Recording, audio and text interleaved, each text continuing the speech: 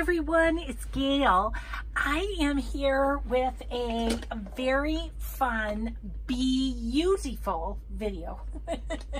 It is all about bees. Oh gosh, my pal at Christy at Oohlala Crafts, which I will link below, has sent me so many fun bee things that are in her shop or soon to be in her shop. So you need to check, but I know some of these are in there because I've been drooling over them.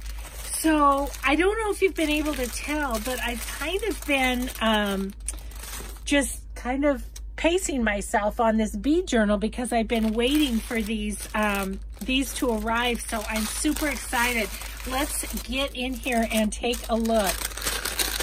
So, oh my gosh, this is so fun. Oh, look at this. Oh, look at this package of bee things. So look at the beehive. Oh my gosh, that is gorgeous. And then a pretty little flower that goes. Christy, I love how you have put this together. And look at the music notes. I mean, all of these just complement each other. It's like a ready-made, ready to rock and roll fabric collage for your journal. Look at that. How fun is that?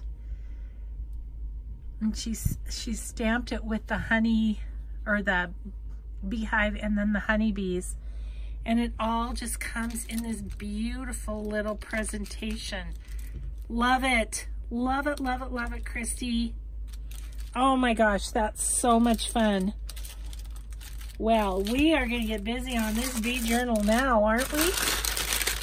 Let's see these. Oh, love it. Look at this one. Oh, I'm undoing them. So she has found some really fun bee fabrics.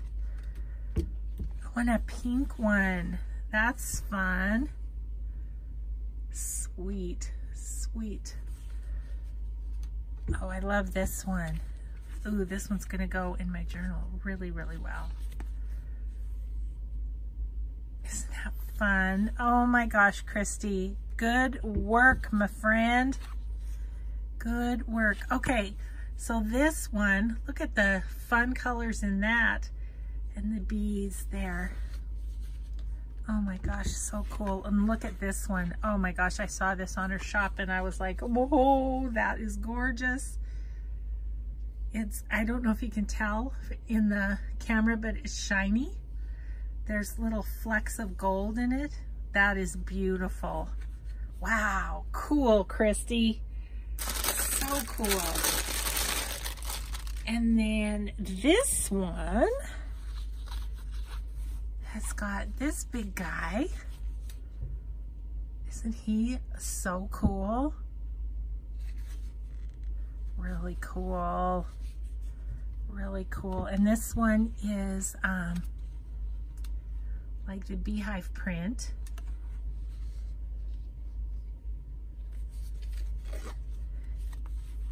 Oh, these are great. I don't know, but I'm thinking maybe these are tea dyed because they're all really similar. Like maybe they were white and then she tea dyed them, I wonder. Really pretty, Christy.